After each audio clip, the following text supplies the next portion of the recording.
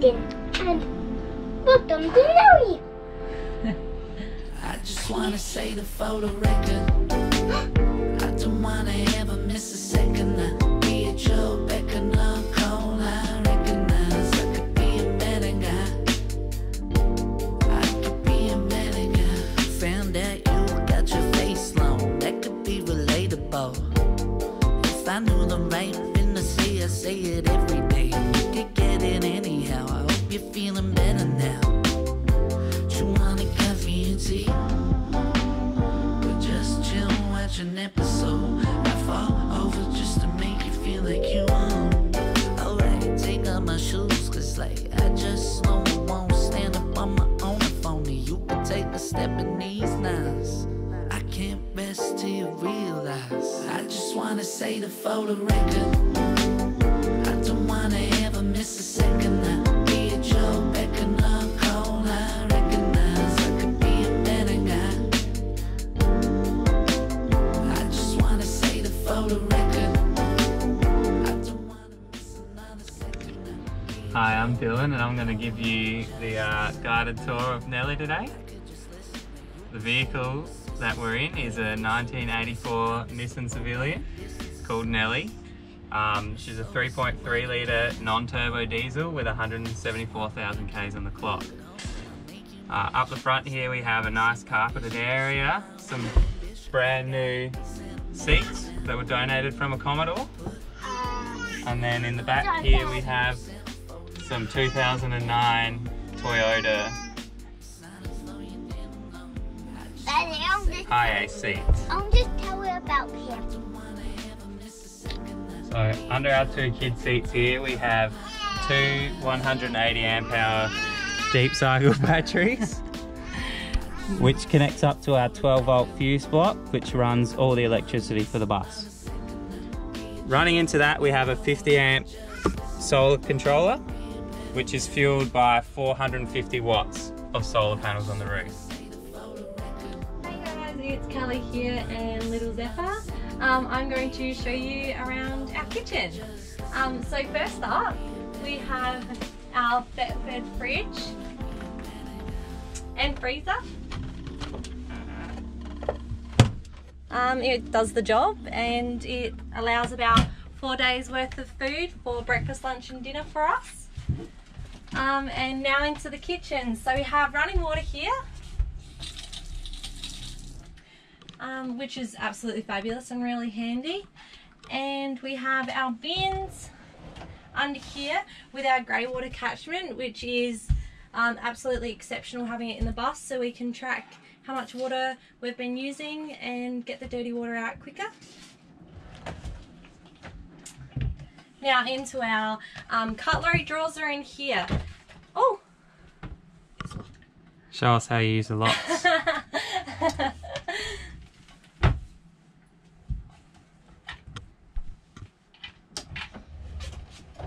So we've actually got these child-proof locks on the drawers so they don't fly out whilst we're driving, and they're actually really handy to keep the treats away from the little ones. We've chosen IKEA drawers as they are amazing for some space and they really utilise every inch of room. So we've got our pots and pans down there, we've got our cups and all our cutlery in here as just seen, and here's our pantry. I'm just near you.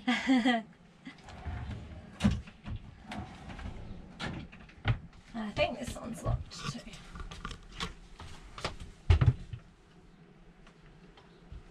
Let me help you. Ready? There we go. Oh, that one's a mess. What's usually in there, Link? Chalky milk. You want to show me?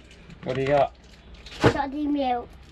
You're very lucky. I'm great one. So we get a lot of questions about where we cook because we don't permanently have a cooker on our bench top. The reason for that was we wanted as much bench top space as we could for when we're preparing meals, and we do a lot of our cooking outside. So just under here behind the couch we keep our cooker, which is currently buried under a bunch of junk. And our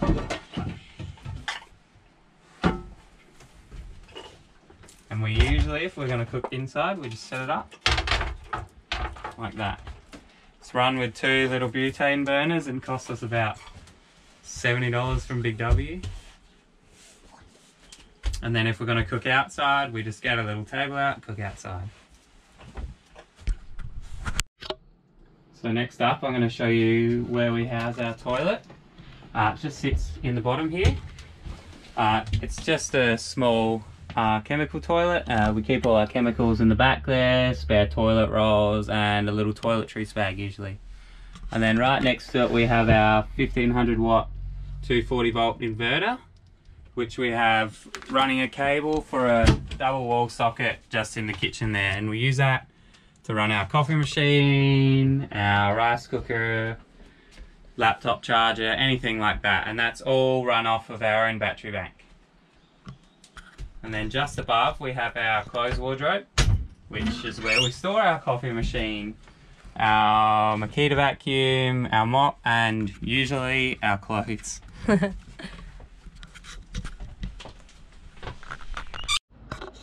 So next up is our storage solutions in the bus. So up here, this whole area above the driving cab is all storage room. So we have spare blankets, spare pillows. We also even store Lincoln's little pull-out bed, foam mattress as well.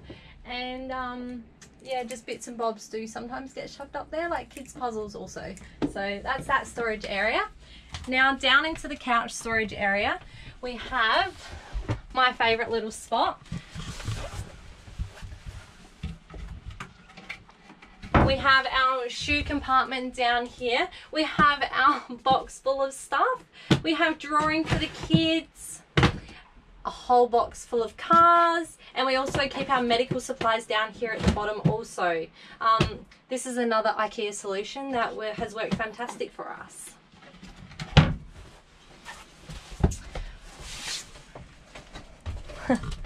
Sorry.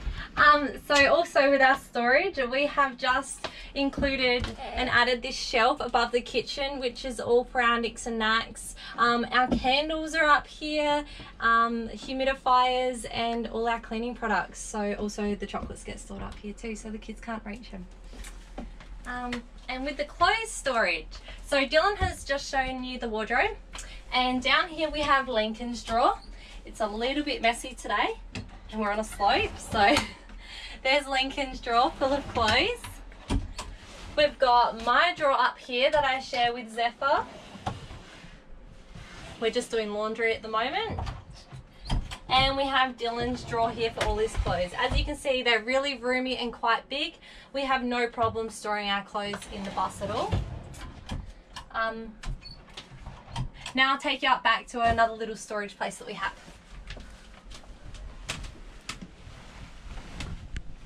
So up the back here, it was a very awkward amount of space that we had. We had to box it in because the boot actually hinges up in this space, and we decided to use this as our electrical storage area. So in here we keep our projector, generally our laptop, our computers. We have books so Lincoln can access them at night, and yeah, it's worked really well for us, and it's also our little breakfast bar or coffee bar in the morning. We have a lot of storage in this bus. We've had to try and use as much space as possible in every way. So we've added another little shelf in here. This initially was going to be added before we left on our last trip, but ran out of time. And this is our little plant and book storage area. So it has a few nicks and knacks too. I seem to carry a lot of those around with me. Also, when I was presenting the kitchen before, I did forget to show everyone the table that we use for dinners when it's raining outside, or also just for drawing days. So here we go. So this is our table. This table is used for absolutely everything you can imagine. Our coffees are here most mornings or up the back, and Lincoln uses this as his painting, drawing, arts, Play-Doh table. So far we haven't had any problems with this table at all. It's also an added little step up for Lincoln to our bed when he wants. And it is also currently where Zephyr sleeps in his bassinet. So we don't have the bassinet here to show you, but his bassinet fits perfectly, and I sleep up here, so it's really easily accessible in the night time too. As far as sleeping goes, we obviously have the double bed that me and Callie sleep on here most nights, pending that I don't get kicked out by Lincoln, of course.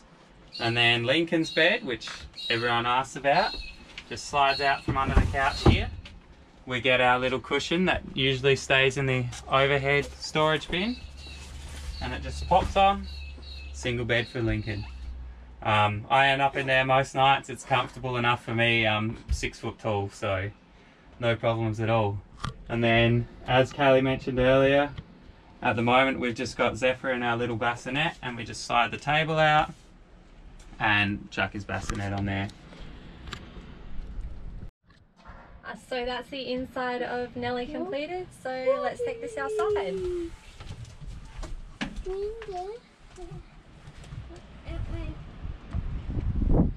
here we have our hot water service. So this is an instantaneous hot water service that normally is connected to the gas bottle, and we have a little tap straight from our water tank down here under the bottom. And we generally use this if we really need a really nice hot shower, if we haven't had one in a few days, or I need to wash my hair. It's not very regular we actually get this out. We generally use beach showers, and yeah, but it does come in really handy. So that's that. We just hang it off the side of the bus and off we go. And now to our boot. It's a bit of a mess at the moment, but this is our boot space. So it's actually quite large. This is all under the double bed that we have. The drawers do take a little bit of space up, but we've got storage for absolutely everything in here.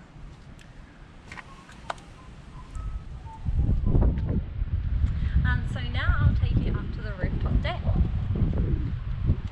So up the top here, besides from our solar panels that are mounted on top of the roof, we also have a deck that Dylan has made. This is all built on a metal frame that Dill's welded up, and yeah, so I'll show you how Dills gets up there.